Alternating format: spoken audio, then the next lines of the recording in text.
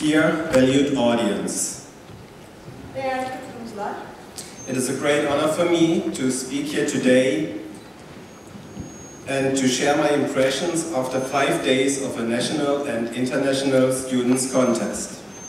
5 gün boyunca ulusal ve uluslararası katılımla gerçekleşen bu güzel yarışmanın sonunda edindiğim izlenimleri paylaşmak üzere burada sizlerin önünde bulunmak benim için gerçekten büyük bir onur. We saw a competition week with over 20 nations participating. The topics of the projects covered all natural sciences and engineering, and it was impressive to see how many different and partly surprising ideas had led to a high variety of fascinating and partly promising results. 26 ulusun katıldığı bir yarışma ortamına şahit olduk. Tüm fen bilimleri ve mühendislik alanlarında projeler sergilendi. Bu kadar çeşitli ve şaşırtıcı fikrin harika, umut vadeden sonuçlar meydana getirdiğini görmek gerçekten muhteşemdi. And there is more to it. In the exhibition hall, the students took their chance to demonstrate and explain each other their scientific work. They discussed the projects, their results, and their possible impacts on research and development.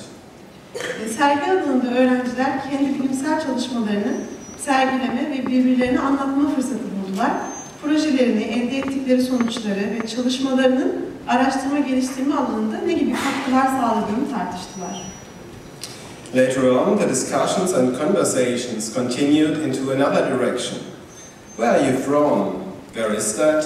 What language do you speak in Switzerland? What's life like in Kyrgyzstan? Is that the flag of your country? We see the students met each other. Email addresses were exchanged and WhatsApp conversations have started. They'll keep in touch. Daha sonra da sohbetleri başka bir yöne doğru ilerlemeye başladı. Nerelisin? O ülke nerede? İsviçre'de hangi dil konuşuluyor? Kırgızistan'da hayat nasıl? Ülkenizin bayrağı bu mu gibi sorularla devam ettiler. Öğrenciler tanıştı, birbirlerinin e-posta adreslerini aldı, WhatsApp'tan birbirlerini eklediler ve görüşmeye başladılar. Organizasyon boyunca da birbirleriyle sürekli iletişim halindeydiler. Doing scientific work, presenting results, discussing, meeting each other, learning from each other, that's how progress comes into science.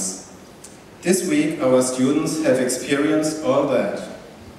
Bilimsel çalışmalar yaparken, sonuçlarını paylaşırken, tartışırken, tanışırken birbirlerinden bir şeyler öğrendiler.